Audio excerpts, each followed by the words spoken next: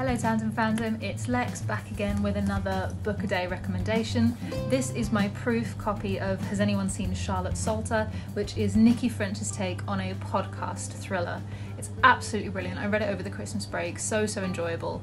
But what I will say is that rather than the sensationalist take on a true crime podcast, it's a lot more about the familial fallout that the people who are involved in all of these horrific crimes actually feel.